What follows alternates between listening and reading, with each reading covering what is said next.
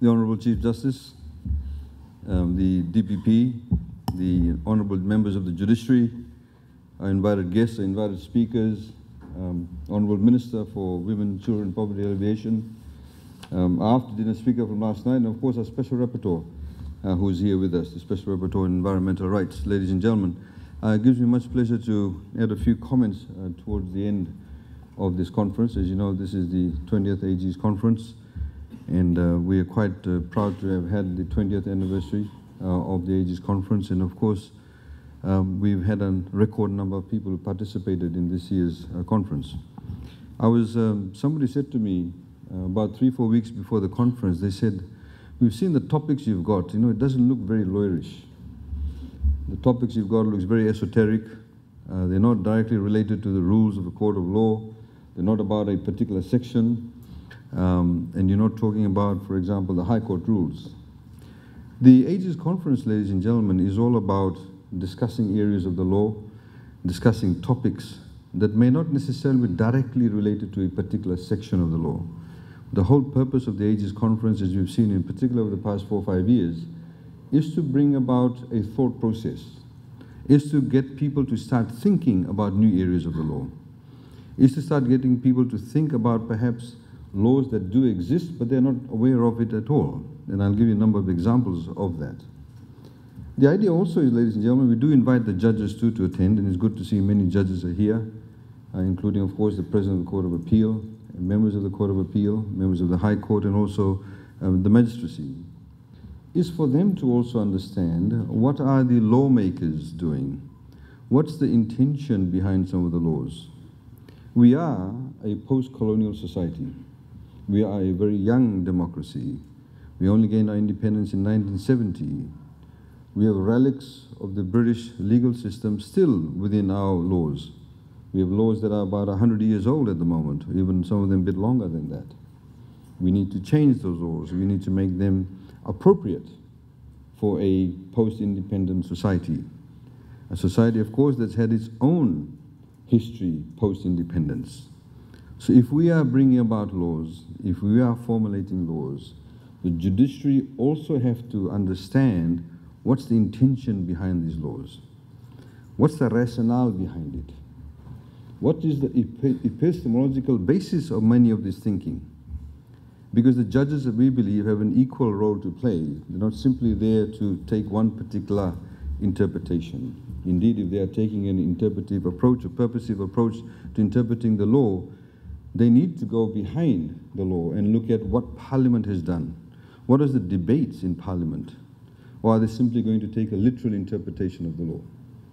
So the whole idea of this conference, ladies and gentlemen, is for judges and lawyers to also become a lot more cognizant about the changes, not just in Fiji, but also what's taking place overseas. And I'd like to thank all our overseas guests, the speakers, because I'm sure many of you would agree they brought about a particular way of thinking, they brought about their own experiences that many of us have not actually been exposed to, and I'd like to thank them for that. So please put your hands together for all our overseas guests in particular. We have also, as you know, government gave an undertaking a few years ago that every year we will call a special rapporteur to Fiji in the different areas, and for them to critically assess and understand what is happening in Fiji in various aspects. And of course, this year is to do with environmental rights. We've had the special rapporteur on racism, xenophobia, rapporteur on education, on access to water, and various other areas. And of course, we'll be having more in the years to come. Ladies and gentlemen, as per tradition, I tend to generally summarize the subjects that have been discussed, and I like to start off with competition, because that's the one you've just finished off from, and probably the least I have to say about, in the sense that the reality is that many aspects of business in Fiji have gone under the radar. The general modus operandi of the Commission used to be, for a number of years, simply looking at pricing in monopolistic situations. So if, for example, the cement factory wanted to raise the price, or if AFL wanted to raise the price, if some other entity that had a sole supply of cement or steel, they would make submissions to the Commission. The Commission will look at the books and essentially then come to a pricing agreement. And that's the price that they would sell that particular product or service for, whether it's electricity or water. Of course, the Commission's role is much wider, and many people actually don't understand this, as was highlighted by our guest from Australia and New Zealand. We have never thought about cartelling as an issue. Many of you probably don't know, as highlighted in the budget, that today 60 to 70% of all the products in the supermarkets are actually imported only by 5 or 6 companies. Only 5 or 6 companies sell nearly 70% of all the products that you buy in supermarkets. So despite, for example, VAT reductions, despite duty reductions or zero rating of duty, they don't actually get affected. They still control the pricing. So what are we doing about it? Indeed, should we do something about it? Should there be laws made about it? Do the judges know about it? For example, if we do bring these new amendments and somebody gets actually penalized under this, do they know the historical basis as to why these laws have been brought about? So it's very important for us to understand what's actually taking place in Fiji. And I'd like to, of course, thank the FCCC for their ongoing work. I think Joel Abraham has brought a breath of fresh air to the Commission, but obviously there's a lot more work to be done in that respect. Penalty provisions, for example, I understand we've been told that our penalty provisions for companies are too low. $1 million, many people, if you say $1 million, say, oh wow, that's a lot of money. But frankly, it's not a lot of money, if you look in the overall economic sense.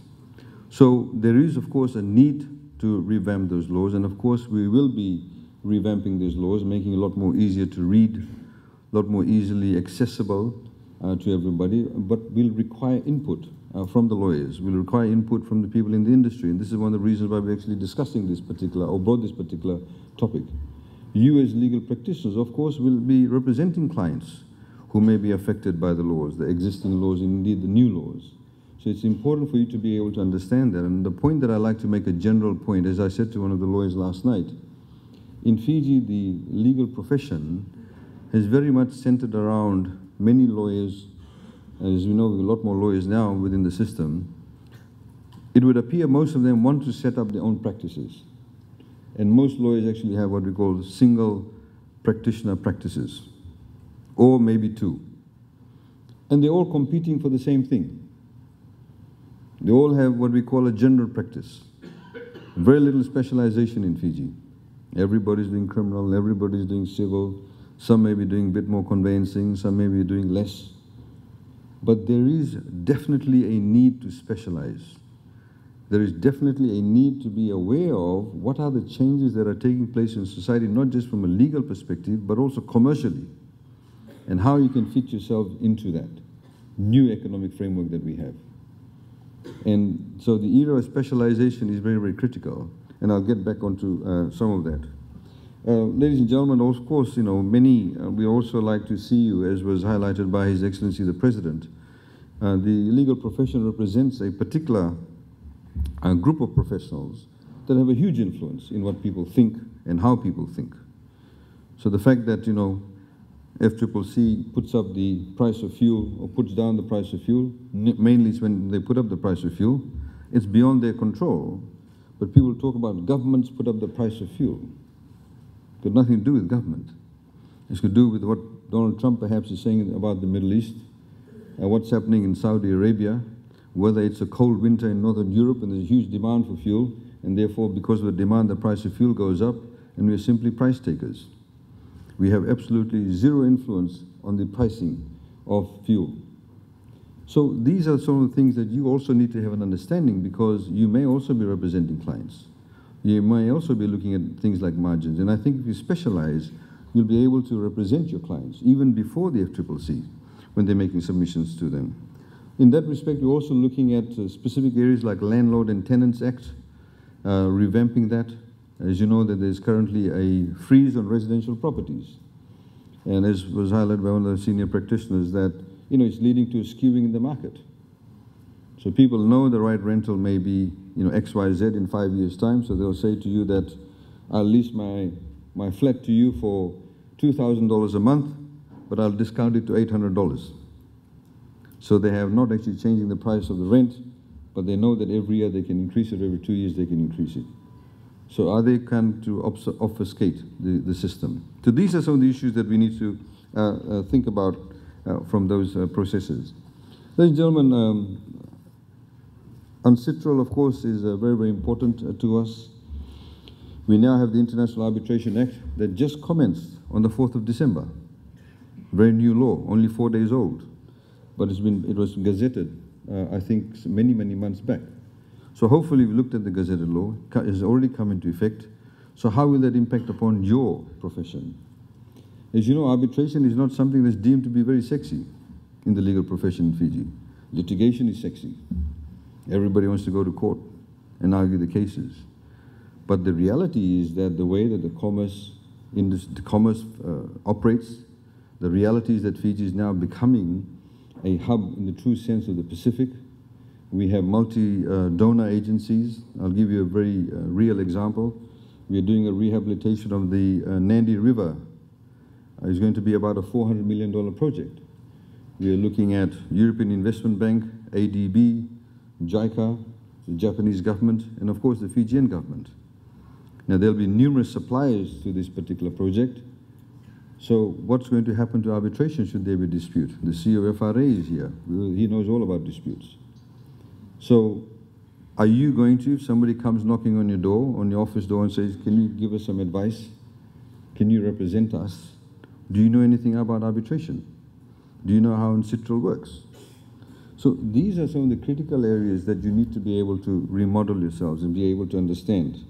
Fiji, of course, from an economic perspective, about 153 countries have actually ratified this law, and most of them are trading partners. So hitherto, we had not been part of this. So we now need to make ourselves to be part of this particular arbitration process. And by way of an announcement, we'd like to say that working with the judiciary, we will set up an arbitration center, separate to the mediation center. And you'll see some changes in that in respect in the next few months. And Singapore, of course, as you know, ladies and gentlemen, is an arbitration hub.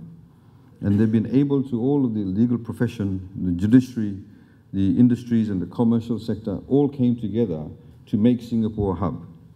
There's a lot of work going around.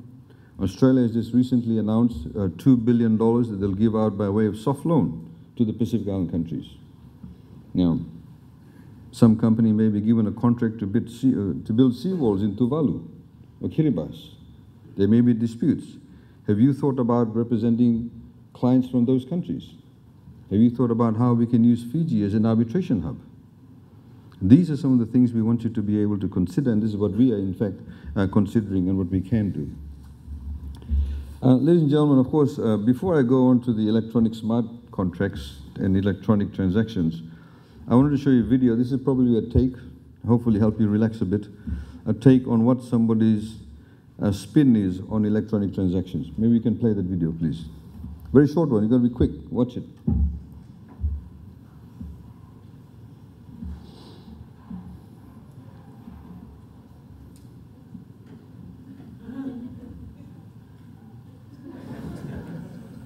Play it again.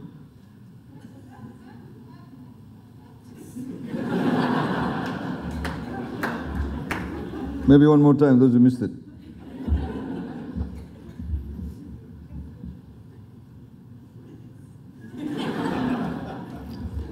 A few years ago, nobody took out money like that or through ATM machines.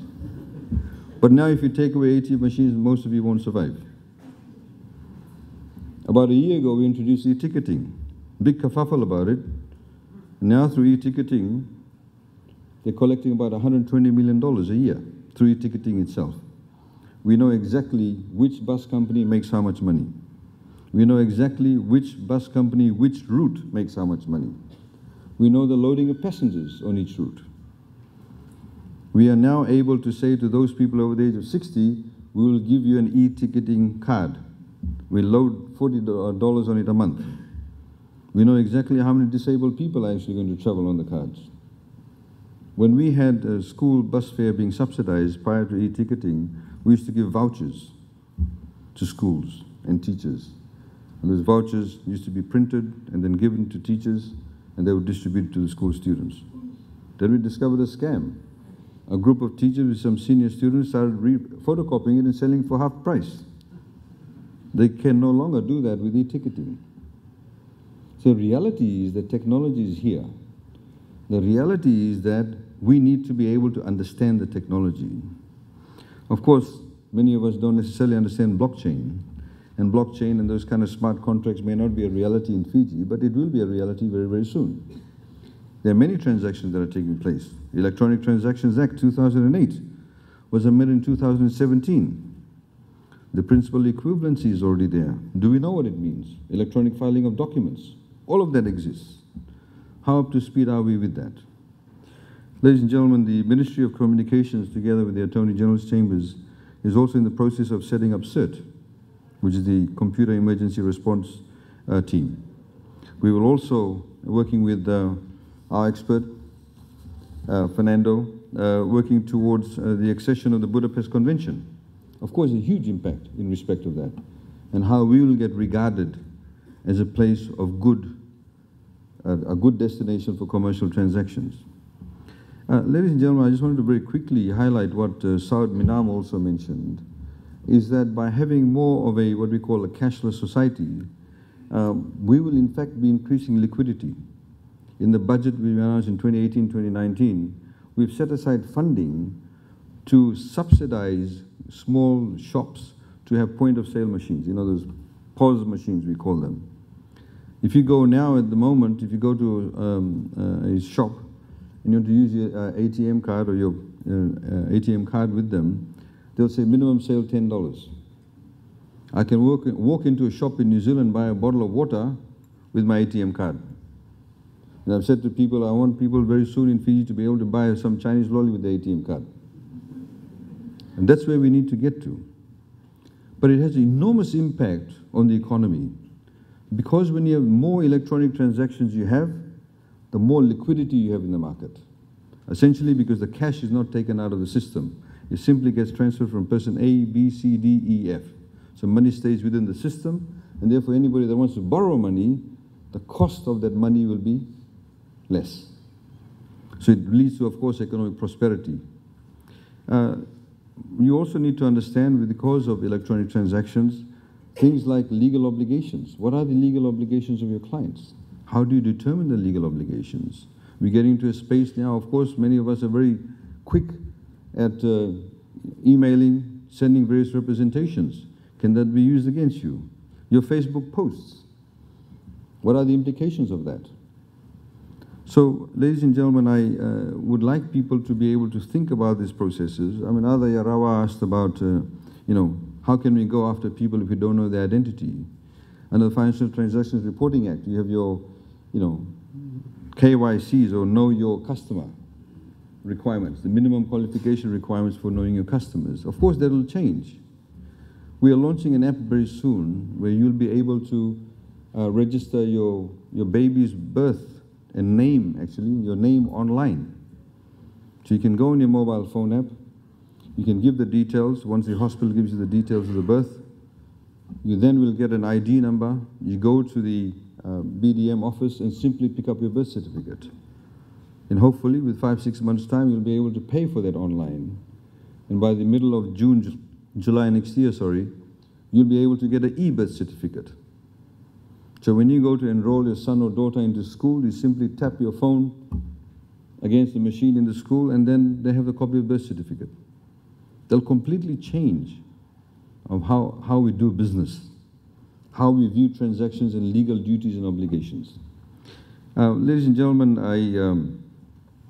the other area that we're quite keen, and I'm preempting this, there's still many people in Fiji who get, ordinary workers who get ripped off. I'm sure many of you would have seen people working at construction sites, and on a Friday they would be getting paid a brown envelope or getting paid cash. We want that to stop. One of the best ways of doing that is also paying them electronically on their phones. And we're talking to some mobile phone companies and also the banks. Because if you make that compulsory, in particular where you have connectivity, then there's better accountability. Nobody will get ripped off. People at the moment don't have the FNPF paid, some of them. We need to have strict liability law regarding that. You may represent clients or clients of yours who may be not paying their employees' FNPF. You may have clients who will now have to pay electronically through mobile phones. So do you know the rules around that? And that's some of the changes that we want to, of course, bring about, ladies and gentlemen. There are now monies being transferred through M-Pesa. What if Vodafone makes a major glitch and your client wants to claim their money through M-Pesa? Are you aware of the rules around electronic transactions? Are there enough rules around that? So these are some of the areas that we want you to think about. And of course, we are not saying that all the answers do exist. There may be gaps in the law that we need to address. But the reality is that technology has actually gone ahead of us. And we're playing a catch-up game. Ladies and gentlemen,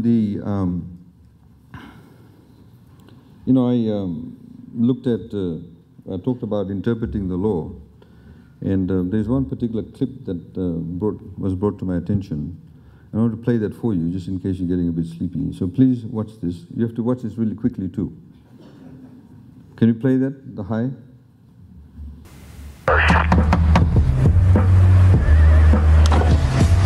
Sir, how high are you?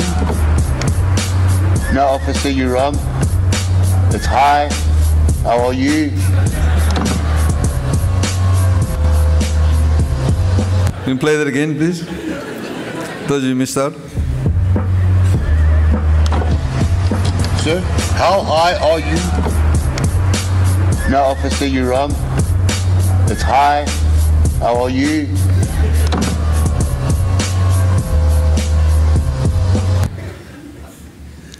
Something for the judges to think about too. Ladies and gentlemen, again, because of changing times and changing technology, we had a session on the cities of tomorrow. In Fiji today, the laws that we have, the setbacks that you have, the easement rules that you have are very, very archaic. The fact that our entire thought process of owning a house means one house, one building structure on a block of land, as was highlighted by the issue about high density living. We do not conceptualize a home as being a flat in a block of apartments. We are one of the lowest rate of home ownerships, one of the lowest rate of home insurance. Only 10% of the properties in Fiji are actually insured. So obviously government has a particular goal in respect of housing. But as I highlighted, that we changed the laws a few years ago in respect of strata titling. So now you can get a 99-year lease on a block of apartments built on Itauke land. You can now get a 99-year lease on an apartment built on what we call crown land or government land or state land. Now these have changed, but of course those of you who do conveyancing need to wrap your head around this. Those of you from the banking fraternity need to wrap your head around this, because that's how the rest of the world is actually functioning. You know, in Singapore, as I highlighted in the intervention that I made yesterday, is that you have on a floor, you have different price points. Many young people in this room don't actually own their own house. We like the young people to own their own house really quickly. You may start off with a one-bedroom house or one-bedroom apartment. Then you move on to a two-bedroom. You may then get a good price for your two-bedroom apartment, and then move on to your third-bedroom apartment or third-bedroom house on a block of land. But the catch of the matter is there must be an appreciation of the value of your property, because otherwise you'll be stuck in that particular apartment that you just bought, if there is a depreciation in the property. So the way that we view what we call low-cost housing, affordable housing, needs to change. Building codes, of course, again. I saw a couple of lawyers here who are here from municipal councils. Municipal councils need to change their attitude too. If we are, for example, tomorrow going to change the building code rules that you must have 10%, 15% efficiency requirements, are the lawyers aware of what is required? Are the municipal councils aware of what is required for us to be able to enforce that? So you, of course, will be representing clients. The one area, of course, that we are very keen on is the selling of electricity. If we are, for example, going to mandate and say every house must have X number of solar panels depending on the size of the roof, then do they simply generate electricity and supply to their own selves, or do we have a buyback system? So are you in a position to be able to represent maybe a group of clients in a new subdivision who can actually negotiate with EFL and say, look, we want to sell our electricity for X price. And then you sell it back to us at X price. These are a number of issues that you need to be aware of, ladies and gentlemen. We have also, in that respect, it was very interesting that they said that in Vanuatu they had a 6-month period or grace period for plastic bags. We have given you 2 months grace, 2 years grace period, and still people are complaining about that. But the reality of the matter is that we need to adopt new ways. The reality of the matter, if you look at many of the publications, the media organizations, you see many drains are actually blocked because of plastic. We need to be able to change that. Are you in the space of reusing and recycling? Because you may be representing clients who may want to set up factories in that respect, or set up recycling plants. These are some of the new opportunities that does exist. We have, as you know, as mentioned, we brought in the Singaporeans, so we hope to sign further agreements with them. The Dr. Liu, who is the great architect of Singapore, is in fact going to be looking at our laws in Fiji and changing the development plans, in particular to the municipalities. We have a very old mindset, colonial mindset.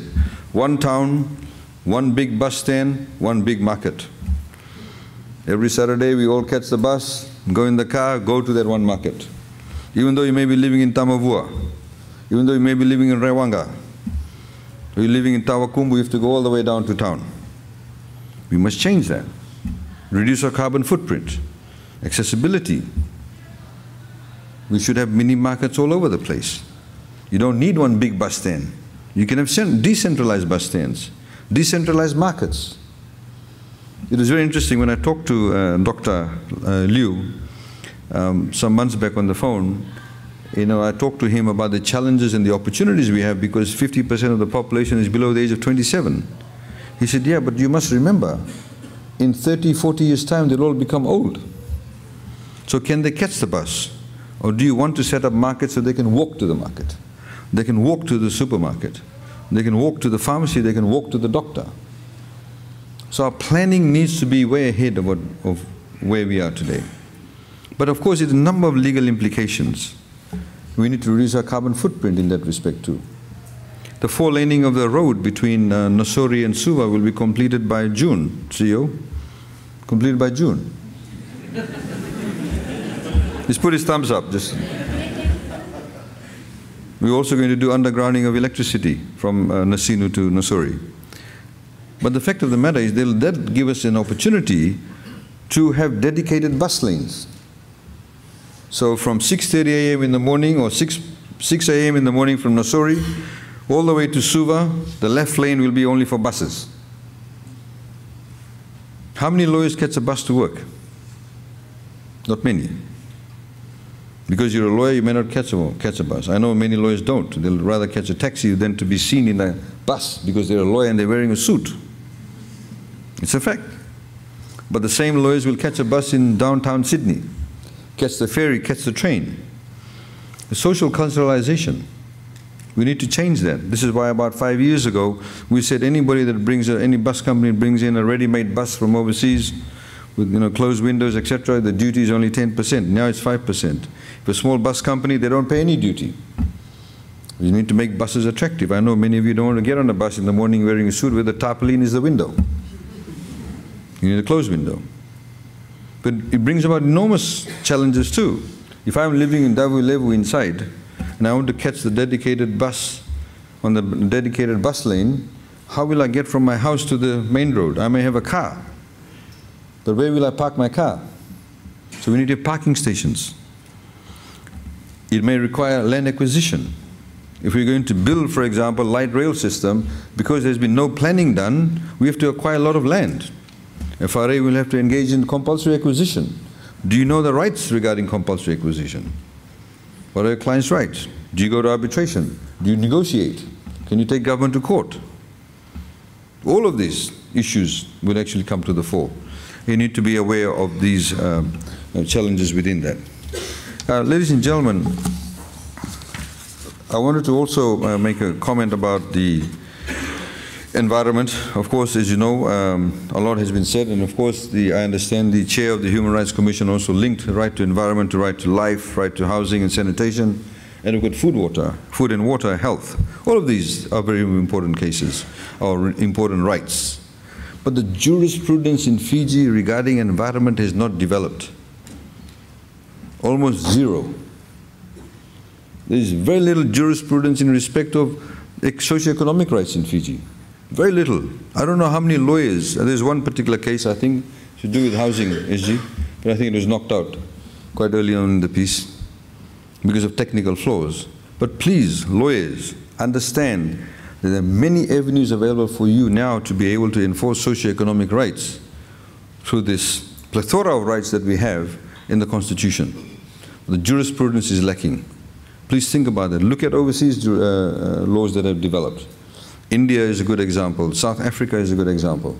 In numerous other Commonwealth countries where the rights in respect to socio-economic rights has developed quite significantly. The EIA, of course, the Environment Impact Assessment, there's a number of issues pertaining to that. I understand the Director spoke about that. And again, these are very, very important issues. But please remember that from government's perspective, when we enforce this, we actually not just think about ourselves, but the future generations. And it is actually a balancing act. Because you do want economic development, but at what cost? I was last week on Thursday at the IMF gathering in Nandi, where they have assessed, the World Bank has said about the Pacific prospects. And one of the areas they talked about is a lot of prospects in gaining economic wealth in the Pacific through mining. I mean, a country like Fiji has got the largest number of tourist arrivals compared to all the other Pacific Island countries. What impact will mining have on our environment?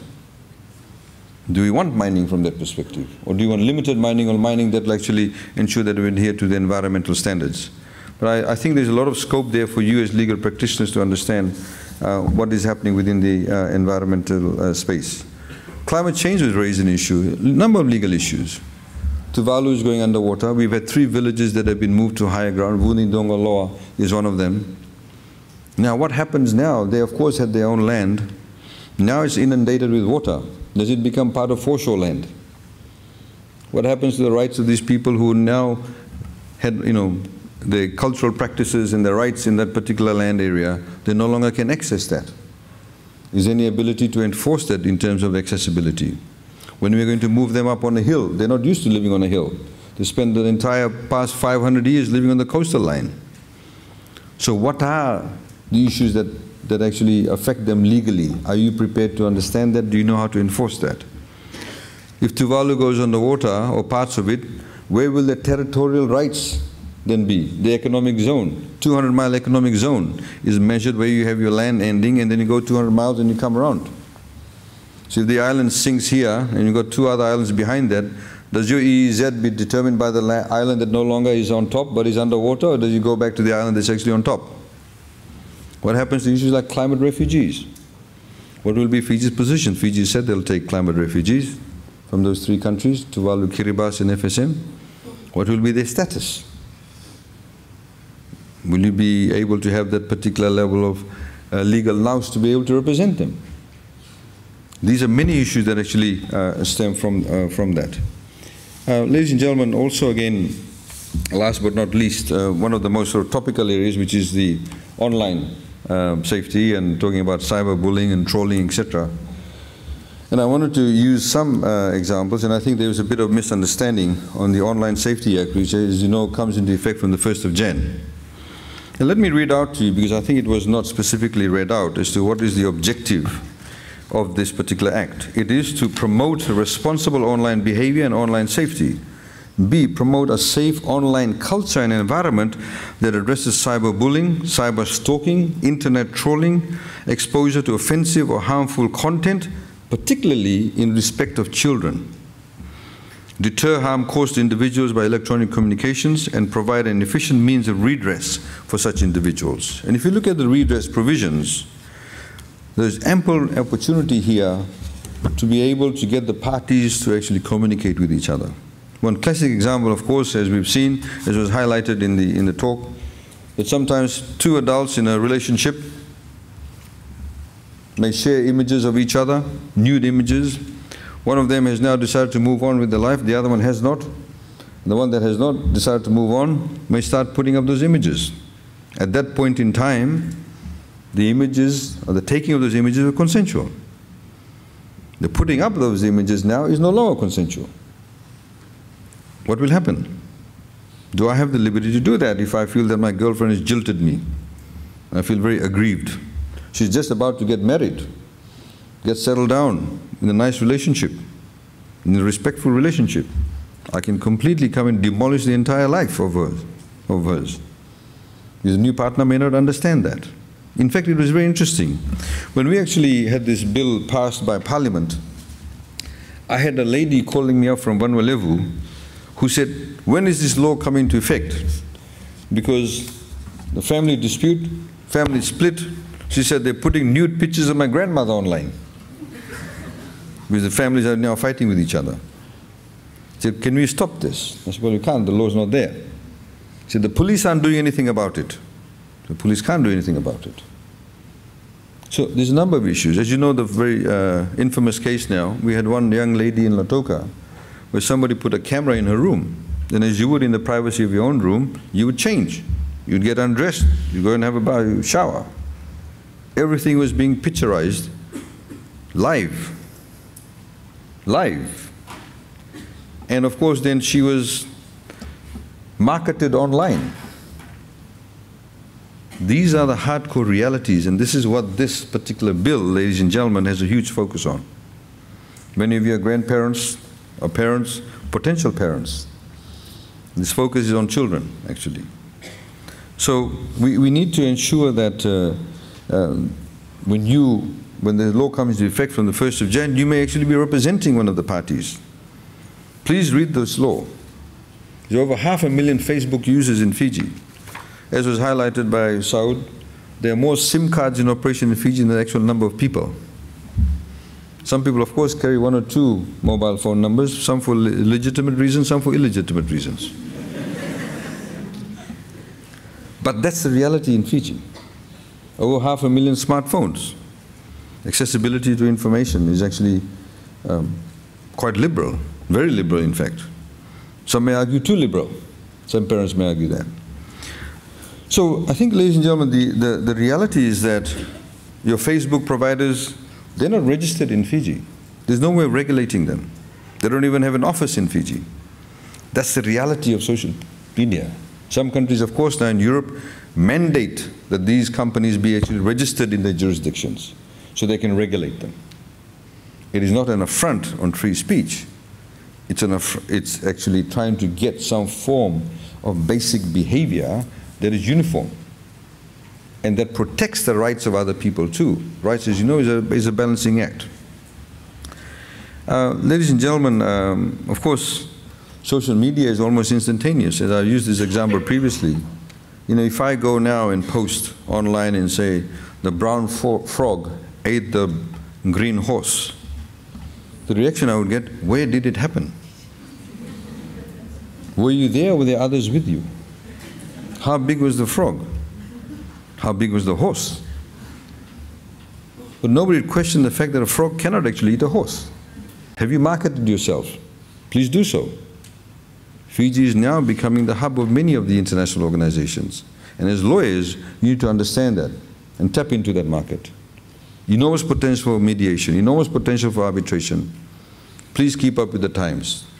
And we also, as policymakers, as lawmakers, have to keep up with the times as well as the judiciary. Ladies and gentlemen, I'd like to thank all of you for your attendance. It's been a great conference. We look forward to your participation next year.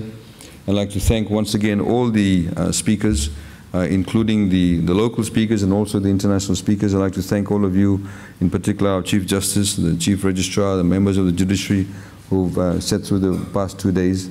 Please mingle around. We have an informal dinner this evening. Please attend. It's all bulla. Come to that and let's exchange views and ideas because there's great fun in developing new ideas, great fun in pushing the boundaries of the law, great fun in developing new law and ensuring that we all participate in the economic prosperity that we are on at the moment. Ladies and gentlemen, thank you very much.